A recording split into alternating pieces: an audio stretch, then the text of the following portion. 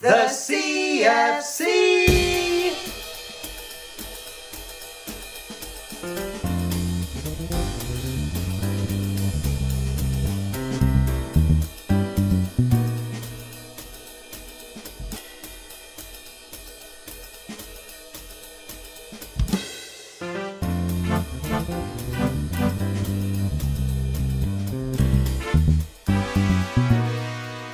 CFC, the classic film channel, where old movies come to die.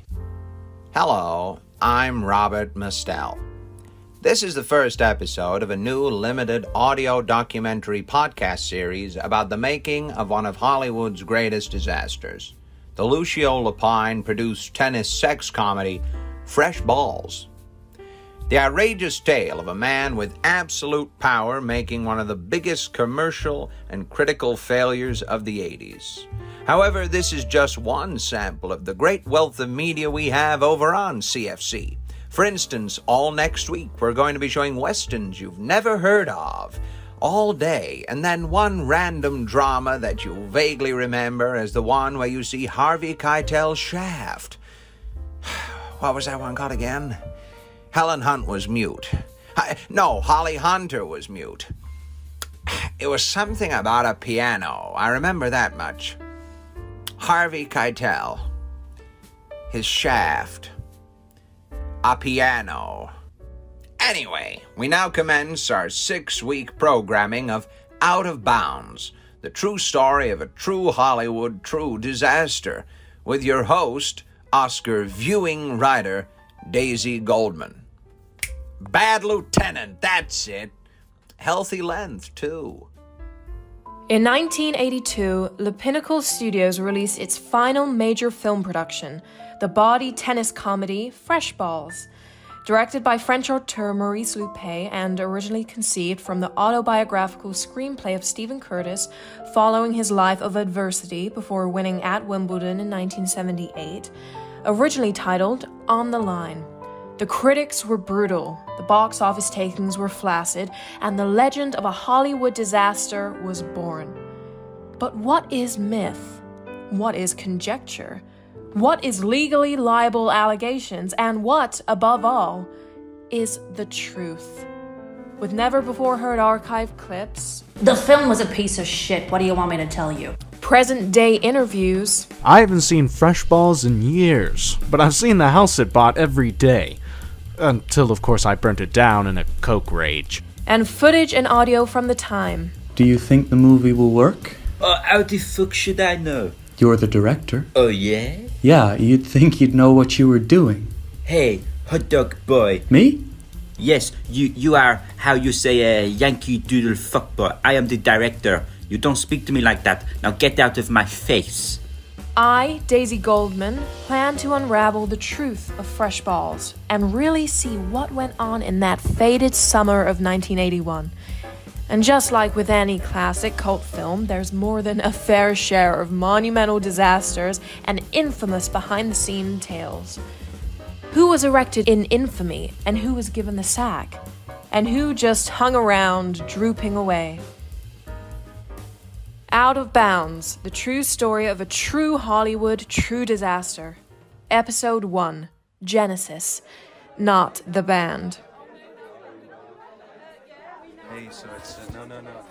One of the film's stars, Jimmy Zadan, lent his comedy club to Le Pinnacle Features for an exclusive interview with the cast for promotion of the film. On a normal night, Zadan's was one of the seediest subterranean slop bucket comedy clubs in New York. But tonight, there was one big difference. It wasn't empty. Gregory Dufont, a bartender at Zadan's, was there that night. Zadan's was the best, man. Not many people know that Zadan's had one of the first improv groups in New York City. Or that it had the first quadruple homicide in a comedy club. They never found the guy who did it either. Those were dark days. I still don't understand it myself. Why wouldn't you just come up with material before and say that? I mean, these guys would just freeze and start doing Reagan impressions, but none of them could do a good one, so it just sounded like five guys with issues, you know? That night at Zadan's, the plan was for all 6 of the film's leads to be there. Star of stage and the small screen, Barbara Hooper. I've been in this industry so long, I have seen all sorts of women come and go. If I don't like them, they go. Natalie Wood, look what happened to her. Never liked her, and now look where she is. I mean, I didn't do it, but karma is a cruel thing. You gotta be cruel to be kind. She wears the same dress as me to Milton Berle's 1964 New Year's Eve party. I'm not surprised God smited her. And yes, by God, I do mean Robert. Multi-award-winning actor Milton Hopkins.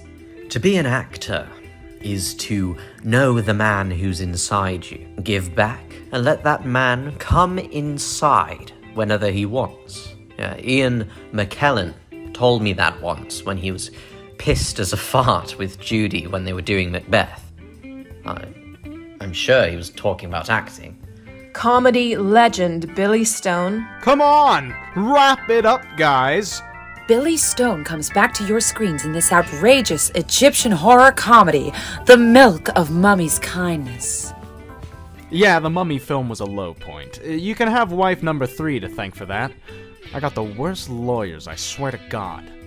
Comedy, okay, guy, Jimmy Zadan. You know, life is this terrible conundrum. I mean, what is that word, conundrum? You know, such a confusing word for the concept of confusion. It should be like a simple word, like a simple word. I've been Jimmy Zadan. Thank you very much. I'm here all month. And Playboy model Susie Cassie. And you get to meet this summer's latest Playboy bunny stars, including Miss Susie Cassie. You get to see me swimming. I try to stay above water, but I always seem to be going down. You're gonna want to pick this issue up. It's so wet in here. Seriously, she doesn't even understand what she's saying. Honestly, I don't know where we found her either. On sale now. Along with the director Maurice Lupe. Louder! I cannot understand the words you are saying. Oh, get the camera in closer. Louder! I cannot Who wrote this shit? It's your script, Maurice. Little American boy thinks he knows everything. Good little boy, good little boy. Little boy is fired. I'm fired? Yes, you Kentucky Fried Fucker. Okay, with him gone, who wants to play the lead role? And the film's sole credited writer, Stephen Curtis. I was in 3 tours of Vietnam. I left Nam with multiple limbs lost, and many separate and severe other physical and mental issues. Through my adversities, I still won every tennis Grand Slam tournament in the year of 1976. However, I would still say that working with Lucio Lapine was the most horrifying moment of my life.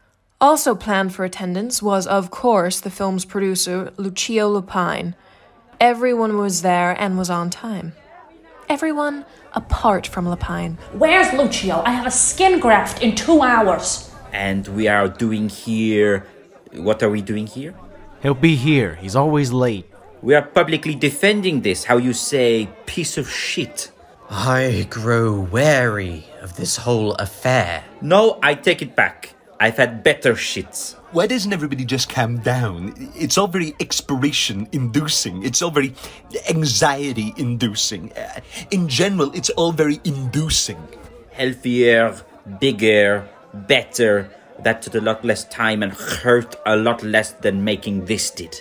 I mean, Zadan's was a pretty hip place, man. I mean, this was where Lindsay met Stevie. I mean, I introduced Dan Aykroyd to John Belushi. I got Donald with Ivanka, you know. I also introduced OJ to Nicole, but you take the rough with the smooth, you know. Zadan's was also one of the best cocktail lounges in New York. We had a Zadan special for Mardi Gras, which was a big hit, which was a combination of New Orleans dark rum, double cream, topped with spiced Coke. So it was basically just a rum and Coke with cream in it. But for the Mardi Gras, it also had some beads in there. But after the 10th choking death, we had to take it off the menu. So, yeah, people mainly came for the comedy. New York City music critic Alan Wheeler remembers the dance too. CBGB's was the hottest club in New York City. Everybody played there. Blondie, Talking Heads. It was this hotbed melting pot of pure punk and new wave. It was the jazz of Manhattan's East Village. I was there the night they glassed Sting for playing something vaguely unpunk. No, we're not talking about CBGBs. We're not? What about 54? No, we're talking about Zadan's comedy club. Have you ever been? Is this a trap? What? They never proved anything. I was not there that night. I didn't even know those 4 people. That bathroom being covered in my blood was a pure coincidence. I got my hand in there the same week, that's all it was. And the knife being in my car. I like knives. What 4 people?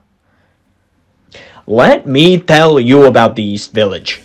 The interview was planned to be broadcast live on CBS to promote the film, followed by the first look at the film, the original trailer. However, due to budget cuts at Le Pinnacle Studios, all the cameras were leased and nobody was at the bar to handle the live broadcast. 2 critics, however, were there. One invited, one not. Stephen Sklar, head critic for the New York Tribunal, was not invited. I would say my relationship with Lucio Lapine was a deeply personal vendetta, personally and critically. Critically, I found his films abhorrently uncinematic and a series of desperate grabs for cash. Personally, he fucked my wife. Critic for the Chicago Sunrise Sunset, Richard Fondae, was invited. Oh, I was very well known at the time as somebody very easily bribed. I mean, I'd write whatever you wanted. Lucio will give me bags of cash for a good review, or a bad review for other movies. I mean, I was the one guy who slammed The Godfather because it was up against one of Lucio's own gangster movies that month. I called The Godfather a boring ode to annoying children and the burdens of family. On the other hand, I called Lucio's Mob Guys, a movie where Jerry Lewis played Cinzano Lucky Lufezza, a beautiful elegy to the Italian-American experience. So, you know, I knew why I was there. I'd do anything for a buck. At around 5 p.m., approximately 6.5 hours after the interview was due to commence, Maurice made the calm and astute executive decision to begin the interview. Let's do this fucking thing already. I've been in nicer port-down whorehouses than this dump. They smelled better, too. The interview began, but then they all realized something. Who's asking the questions? Jesus Christ. Sklar stepped up to the plate. Good afternoon. I'm film critic Stephen Sklar. I was wondering, what first drew you to the project? The money. Yeah, the money. And the money was good. Cash. I was promised a role in Lucio's next film. Cash. Put this girl back on the bus, I swear to God. She's greener than that Muppet boy. Kermit the Frog? The little boy with the guitar. It's a ukulele. 1 minute, Jimmy.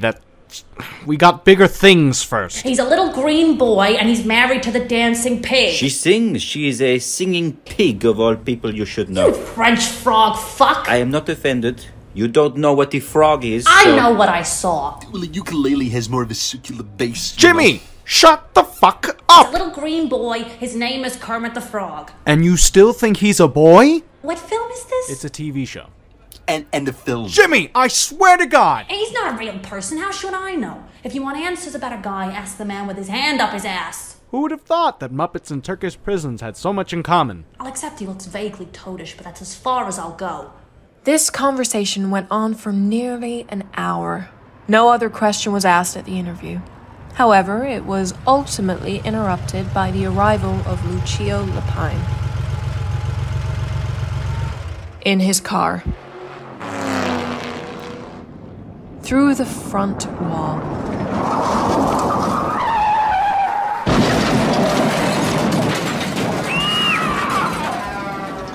It had been a rough week, and I was nervous about the film. Stress is a hell of a drug. Cocaine is also a hell of a drug. I think the car crash was a combination of the two, but mostly the stress. I mean, if you're gonna party with Neil Diamond, get ready to party, man! Contemporary film critic Stephen Sklar. The son of a bitch blew through the wall and walked away without a scratch. He's some sort of a demon or god or something, the dumb fuck personification of dumb luck. easily bribed contemporary film critic Richard Fondae. No, I wasn't surprised by the crash. It was the perfect ending to a shitstorm of an interview. It was a mess from start to finish. How did you write about it for your paper? Well, Lucio slipped me a 50, so I said, I got it here somewhere. Yeah, I said the stars were out tonight at Zadan's for a first look at the most exciting comedy property of the year.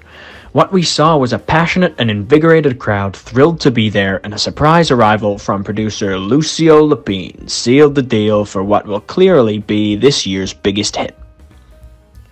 Look, some people do suck jobs for $5. I take a bribe here and there.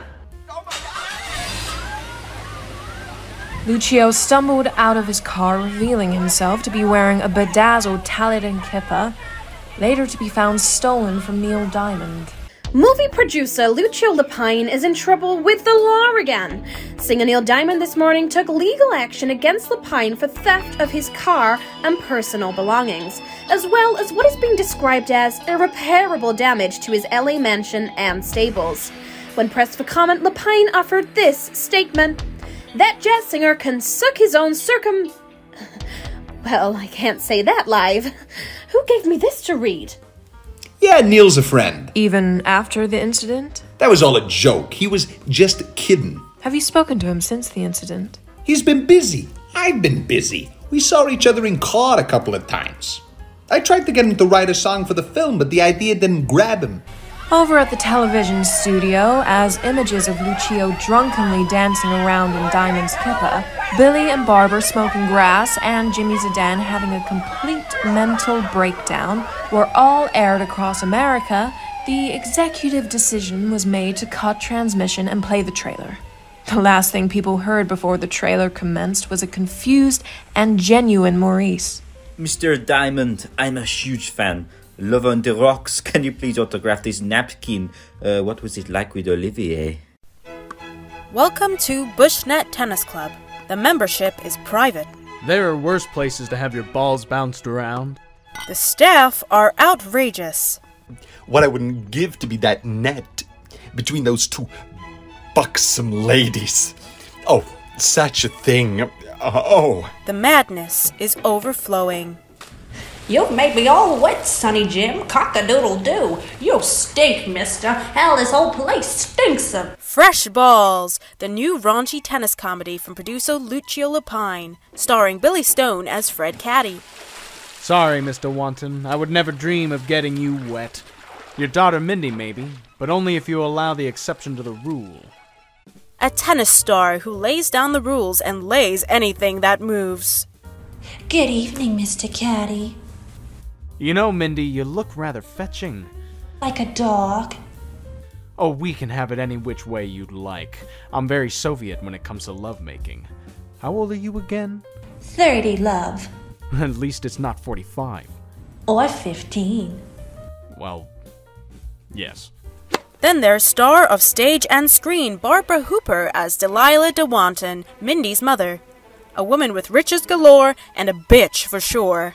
This soup is cold. It's gazpacho, ma'am. It's supposed to be cold. Don't you speak crap to me. Do you have any idea how cold it's going to be being homeless, you lazy bastard? I'll have you fired for sure. You have no idea. Get the hell out of my sight. Here, taste it for yourself.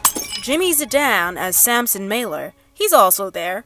He's crass with no soul and always makes a sound, and he doesn't know his ass from a hole in the ground. What I wouldn't give for a philosophical conversation around here. These buffoons of biblical proportions forcing me to read Tolstoy. And that may be a fate worse than death. Or at least worse than Dostoevsky. But he's only there for some scenes, not all. Don't worry. Then there's Susie Cassie, star of Playboy, as Mindy de Wanton. I've been waiting my whole life for a man like you. And now you've found him? I feel like a kid in a candy store, ready to lick and suck on lots of different things. How about just one thing tonight? By the way, you don't get any fudge until the third date.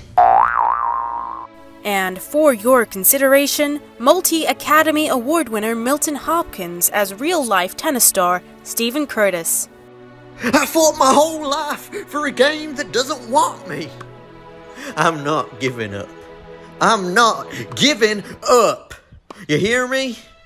Yes, I'm talking to you, president of the tennis board. This is my game, and I'm gonna play it exactly how I want to. I just can't. I just can't beat it. I thought I could. I got no hold on anything but this here racket. Oh, Mom, teach me how to play good, Mama. Fresh balls! It's all about swinging, but not on the court. In the bedroom, in case you didn't get that. I'm gonna make sure every person in this club either knows how to serve soup or knows how to get a job elsewhere. Getting the ball over the net and your leg over your date. She's as game a dame as I've ever known. And I turned Billie Jean King. Controlling your urges and losing your grip. On reality, your racket and your rod. I'm gonna make my mother proud.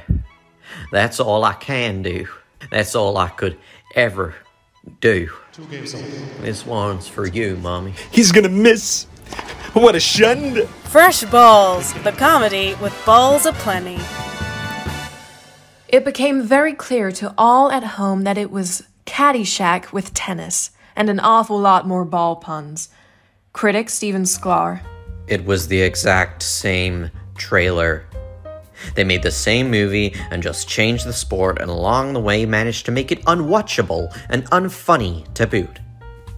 The only difference in the trailers was the little comment about Jimmy about him not being in the whole thing. Why do you think he did that? Because he knew nobody would watch the thing. Oh great, it's Woody Allen with all the annoyances and none of the wit. What a sales pitch. Helena Nayman, British stage actress and wife of Milton Hopkins at the time Fresh Balls was filmed. And of course, a huge issue with the promotional material was that nobody on Earth at the time understood what Milton was doing. He was going for his third Oscar in the middle of a titty movie. It was Carry On, but American and crass, whereas Carry On, always above the rest, epitomised the height of British humour. Oh, come here, you naughty little minx. Oh, I say, Mr. Big Rod, you are really something to feast your eyes on. I'll give you something to feast on. Oh, I say! Harold Rhian, current critic for the Ohio Evening Press film section. To look back on Fresh Balls from a modern angle was to look at the absolute lowest of the low when it came to the bawdy sex comedies of the 80s. Fresh Balls also boasted of all these titillating comedies the only one with a full-length depiction of penetrative sex. So it stands out for many reasons. 2 weeks after Zadan's and the trailer drop, the film premiered. The premiere was a glitzy affair, but underneath it all was a sense of war. By the time the film was released, everybody had already begun to cover themselves. Article after article, interview after interview. Each star and each member of the crew began leaking the most outrageous story that made them look vaguely all right, and everybody else to be the problem. Of course, all this did was offer the mass public a wealth of horror stories from the set of what had already become the most eagerly anticipated film of the year, for better or for worse. The stories from the set at times were even the subject of major TV news. Another story from behind the scenes of next week's big release, Fresh Balls. It seems there's the distinct possibility that the film was funded by and has in turn funded in reciprocation multiple Iranian and Irish terrorist cells. Leaked documents have linked producer Lucio Lapine directly with funding the materials for the recent bombings in Azerbaijan and Uzbekistan from the terrorist organization led by Uzwar Farhadi and publicly known as Farhadi's Fellas. It's good government bullshit. It's the news media big turd sensationalist crap. I never met Farhadi in person. I never really spoke with him. At this point in the interview, I showed Lucio printouts of multiple pictures of Lucio at Farhadi's mansion compound. In his pool, with his wife, orgies, parties, golden showers, both figurative and literal. Most of it including animals and little people. And you think that proves anything? Yes, I do. I'm a producer. A producer fields offers. He offers money. I take it. Half of producing is dealing with titles. Who would have watched Deliverance if it was called its original title, Guys Trip, or Banjo Buddies? That was me. And sure, maybe I gave Fajardi a few notes about his name, but does that make me a terrorist? No. Does funding terrorist operations make me a terrorist? No. Does having deep intel on multiple terrorist organizations make me a traitor and an FBI wanted man? No. I'm a producer. Capital P, capital R, lowercase letters following. Where'd you get those pictures anyhow? From the middle, insert photos from your autobiography. I really should have looked at that thing. Son of a bitch ghostwriter. Let me look at those again anyhow. Wow. They got the whole trunk in there, huh? Oh, wow. They got that whole little guy in the elephant. What was his name again? Pipsqueak, that was it. His name was Lawrence Smith. Yeah, but Pipsqueak to his friends. You were his friend? Fuck that. Who do you think I am, Snow White? You see me whistling and shit, playing with squirrels, getting gang-banged by a bunch of dwarves? Next up on Radio 17 programming, your weekly film rundown with Steven Sklar. So the big day comes, the release of Lucio Lapine's mega-budget, mega-disaster, Fresh Balls. Now, I am a simple critic with simple taste, and such salacious gossip doesn't often enthrall me. However, in the case of Lucio Lapine, I really couldn't root for a man's failure more. I feel someday we may receive the true story of what truly went on behind the scenes of Fresh Balls. But we may just have to wait. For now, we will just have to see what the film itself is like, and whether this volley has indeed landed out of bounds. That time is now. The truth will finally be unearthed. The biggest questions of our time haunt us. Who really killed JFK? Was OJ guilty? Do the Illuminati exist? Did Jeffrey Epstein kill him? Well, no, we know that one. And what really happened behind the scenes of Fresh Balls? All equally important questions. Today, we can answer one of these, and it is the one you want to know most. So what was the genesis of this project in the first place? I saw Caddyshack, and I thought, okay, that made money. Let's do that with tennis. Really? Is that it? More or less. To begin with, I had no issues with anybody. Well, then let's talk about Stephen Curtis' involvement. That goddamned limping Larry was the problem from the start. The very beginning, I had an issue with that bastard. He's the bastard who ruined the movie. Film critic Harold Rhian. It was rather famous around the Pinnacle Pictures that Lucio Lapine just plainly hated writers and made this opinion very publicly known. Here's an interview with Lapine from the 70s. When I buy a script, all I end up doing is changing 95% of it. So why on earth should I pay 95% of the writer's wage? That just makes sense. That's just sensical. Sensical isn't a word. You think you're a writer, don't you? I was just saying. Blah, blah, blah. See, I just said what you were saying, but better. That's my job. I shouldn't have to give you money for that. If I came over and your wife is screaming, she's moaning, she's maxing, she's having the time of her life. Do I then have to pay you? That's how I feel about writers. Answer me. Do I have to pay you money to have sex with your wife? Are you asking me that question sincerely? Yeah, maybe. What you thinking? $10 for a job? We're on live television. Yeah, well, they showed that barbecued monk, didn't they? This ain't gonna be cursed footage. Who the do you think you are? Abraham Zapruder?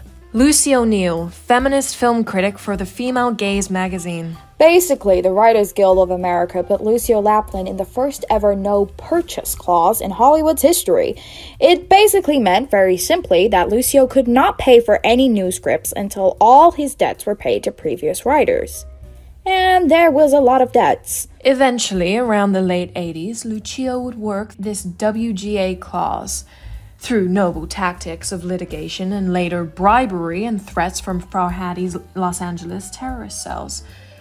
However, during the period the clause first came into effect, Lucio had no choice but to look through the scripts he had already purchased but had not yet led to the screen.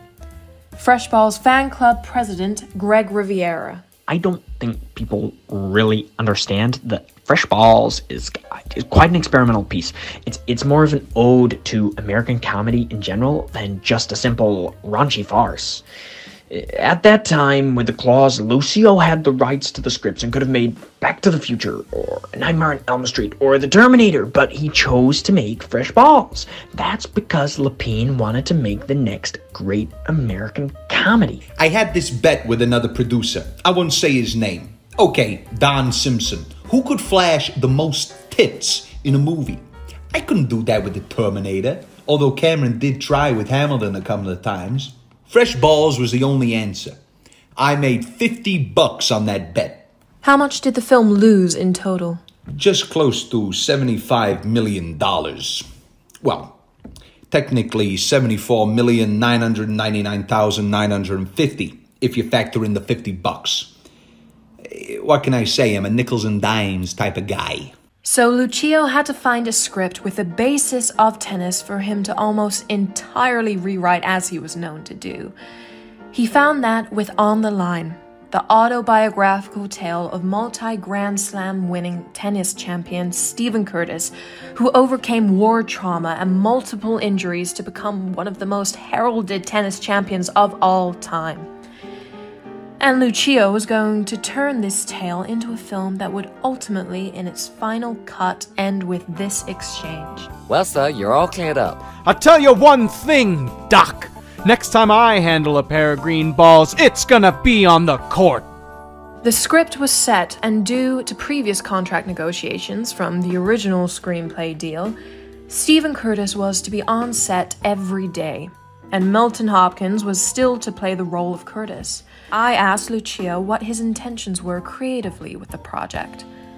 I guess I just wanted to make a comedy in the vein of those great late-career Woody Allen movies. You know, like Ants. You know, I was at the Ants rap party at Planet Hollywood with Stallone and Arnie and Sharon Stone. By the end of the night, me and Sharon were going at it. She kept saying to me, use the hook from Hook. Spank me with the sports almanac from Back to the Future Part 2. And every time she would say the full prop name and full film title. And then we were right back to the sex stories. The whole time Arnie was with this waitress in the corner, and one of the gremlins, I think it was Gizmo, was looking at him. And the Austrian bastard kept screaming, don't look at me, don't look at me. Actually, he was a Mogwai. No, he was definitely Austrian. Over 3 years after that first meeting with Stephen Curtis and close to $90 million, 3 lawsuits, 4 animal harm suits, and more than a few near-death moments later, Lapine's Fresh Balls flopped out, and the reviews flooded in. Fresh Balls may very well be the most inane and impractical piece of filmmaking I have ever seen. A focus on bosoms rather than talent is evident throughout, and an undercurrent of complete impracticality and flawed craft leads this disastrous to begin with idea to blossom into something far worse than even this humble critic could conceive of. And that was one of the positive reviews. So what really happened? Over the course of the next 5 episodes, we will attempt to find the truth behind the mystery of what really happened with Lucio Lapine's Fresh Balls.